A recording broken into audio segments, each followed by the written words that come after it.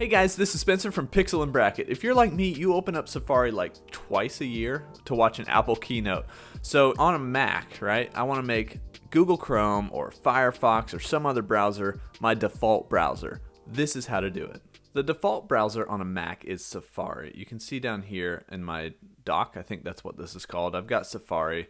I've also got Firefox and I've got Google Chrome. So to get those two, I mean, just Google them and download and follow all the instructions. Super simple on a Mac. But assuming that you've already installed these and you want to change one of them to your default, what you need to do is go to System Preferences. I'm going to show you 3 ways to do that. First way, click the Apple, down to System Preferences. Second way, down in your dock, you'll probably have the System Preferences icon down there. You can click on that. The third way, and probably the way that I use the most, Command Spacebar. That brings up Spotlight Search, and in there I can start to type System Preferences. Look, I just typed an S. It probably remembered from the last time. That's where I go all the time. So if you just start typing it, it'll pop up, and I just have to hit Enter on that, and it'll open up System Preferences. So once we're in here, I need to go to General. This is really quick. Default web browser. That's in the general settings. It's already on Safari. I can click and change that to one of my other installed browsers. Ideally for me, Google Chrome.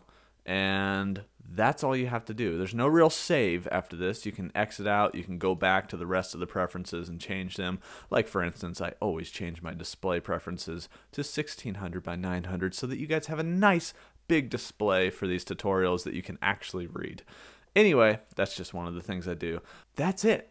That's how you change the default browser from Safari to something else. All right, but there's one other thing that's in updated OS. So I'm not sure when they made this change. However, if you're on an older operating system, you're going to want to go to Safari and then go up to Preferences in Safari, the Safari dropdown, and from there you're going to see in one of these tabs, maybe it's in General.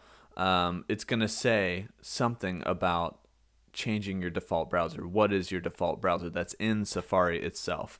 And you'll notice that they do have this, you know, they're telling me already, hey, it's not your default browser. Are you sure you want that?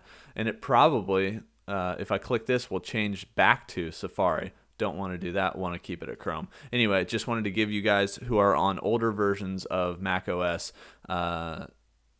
the information as well in case you're not finding it in System Preferences. That's it for this tutorial, guys. If you guys learned anything like this video, make sure to subscribe for more tips and tutorials. Thanks for watching, and I'll see you next time.